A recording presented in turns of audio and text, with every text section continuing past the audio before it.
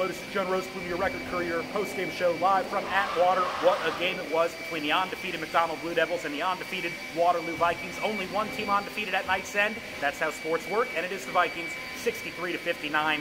Vikings led pretty much the entire way. They got off to a great start. We're running up and down the court. Max Adelman, Von Dorsey, a couple of huge finishes on the break as Waterloo took, I think, about an 8 to 10 point lead in the opening minutes of this game. But McDonald hung tough, as you knew the Blue Devils would. Zach Rosil was unbelievable. He is everything they say he is and more. 37 points, 12 out of 12 from the line. And you have to remember that he's got one defender, two defenders on him at all times, help defenders scurrying into his way.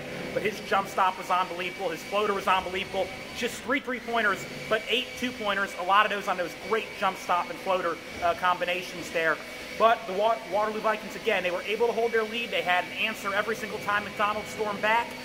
Early in the game, it was, again, the fast break. In the second quarter, it was Von Dorsey who caught fire from deep. He had 3 3-pointers just in the first half, all in a row. He made 3 in a row to give the Vikings a lead entering the half. And then in the third quarter, we saw Caleb Francis, a big 3-pointer early on, and Kyle Shockley, a few steals to set up fast breaks. And then in the fourth quarter, it certainly wasn't easy because the Vikings were having all sorts of struggles from the charity stripe, but they were able to hit just enough to win this one and move to 4-0. Reporting live from Atwater, Jonah Rosenblum, Record-Courier.